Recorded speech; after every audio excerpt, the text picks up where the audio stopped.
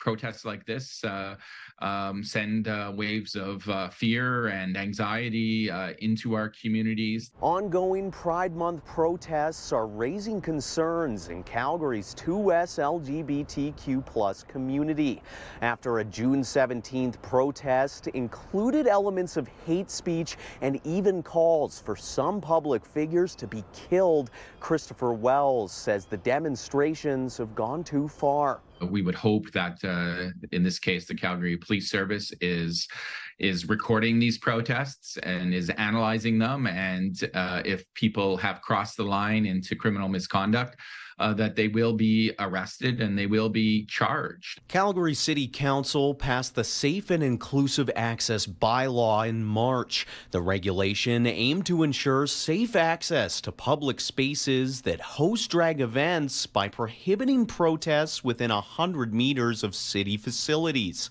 With recent demonstrations, Wells wonders if the bylaw should be expanded. It's really important that people know that unlawful behavior and hate speech will not be tolerated on the streets of our cities. In a statement to City News, Calgary Police said in part, hate speech or hate motivation is determined through a variety of factors. For example, at a protest, both sides are entitled to their own views and to legal and peaceful protests for their beliefs. There are many groups who may say or do extremely offensive things, but it is not a crime to have or express an alternative view. With an additional protest planned Saturday at City Hall, CPS added they encourage anyone who believes they have witnessed a hate-motivated crime or incident to contact police. In Calgary, Tate Laycraft, City News.